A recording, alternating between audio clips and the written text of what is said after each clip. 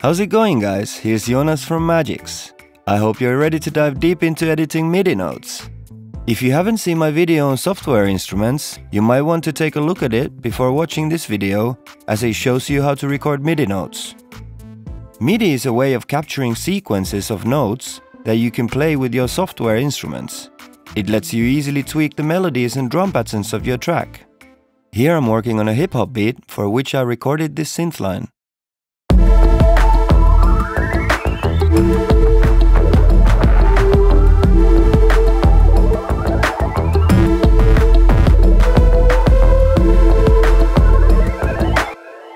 Now I like what I recorded, but I would like to perfect the notes. To do this, I double-click my recorded MIDI clip to open up the MIDI editor. Here, you're able to edit the existing MIDI notes, remove them, or add new ones. With my track, I will first use the quantization feature to align the notes I recorded tighter to the grid. This way you can quickly fix little mistakes made during the recording of your melody. I'll set the grid value to 8 and hit the Quantize Notes button. You can experiment with different grid values to see how it affects what you recorded. To quantize, you can also use the keyboard shortcut Ctrl-Q. Now let's hear the quantized version.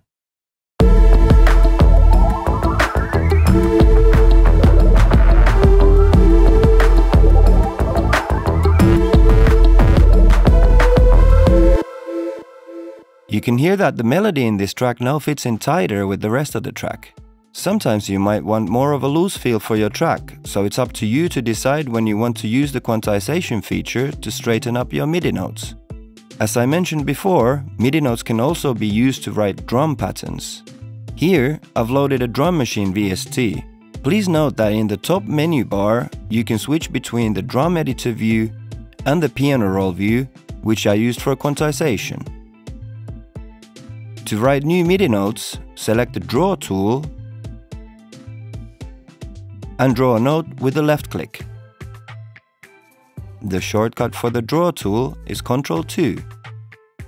To switch over to the Selection tool, you can hit Ctrl-1. To extend or shorten a note, drag the beginning or end of it.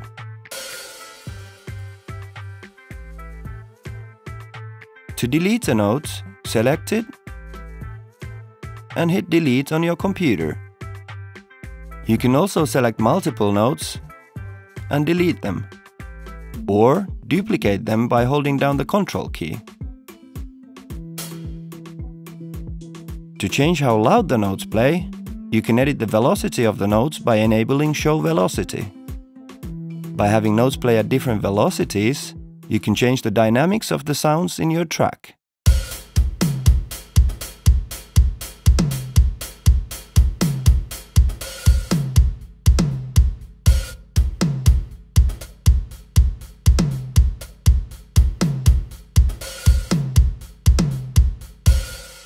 Let's go back to my synth line. I want to show you a little pro tip. Now that my MIDI recording has been perfected, I will duplicate the sequence of lower notes so that they play in a lower octave simultaneously. To do this, I choose the notes I want to duplicate and hold down the Ctrl and Shift keys before dragging them down. In this case, holding down the Shift, make sure your notes stay in the same timing. Now, as you will hear from the end result, this gives my synth line a more powerful impact. With Music Maker, it's as simple as that.